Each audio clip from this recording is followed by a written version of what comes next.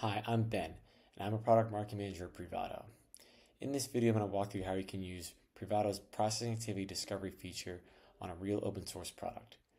In addition to automating data mapping and helping companies identify and resolve privacy risks, Privado's privacy code scanning platform helps automate privacy assessments that typically take months to complete.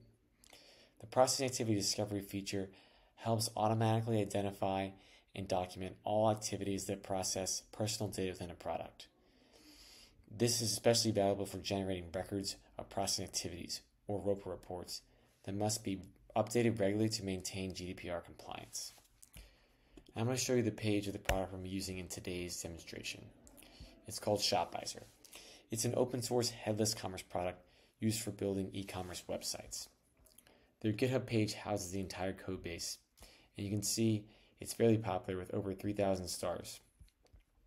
Scrolling down here, you can see it's used for building product catalogs, shopping carts, checkout experiences, and so on. Now, I've already imported the entire code base into Privado's platform. Here's a high-level overview of all the different data collection and sync points, as well as the personal data elements for Shopizer. Because Privado's already automated how data categories, data elements, data transfers, and processors can be regularly updated in ROPA reports, this additional feature, Process Activity Discovery, allows for ROPA reports to be completed without going to product engineering teams to request their support.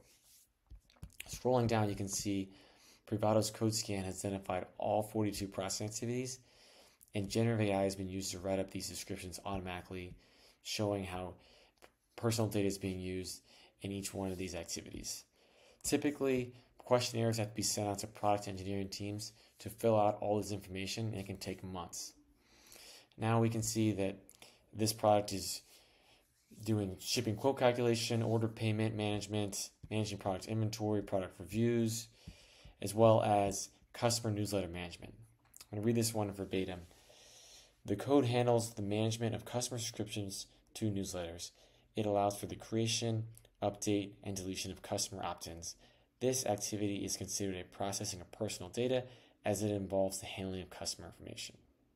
So to recap, the processing activity discovery feature automatically documents all activities that use personal data in a product, and this allows ROPA reports to be completed without having to request product engineering support. Thank you for your time, and I hope you enjoyed this feature.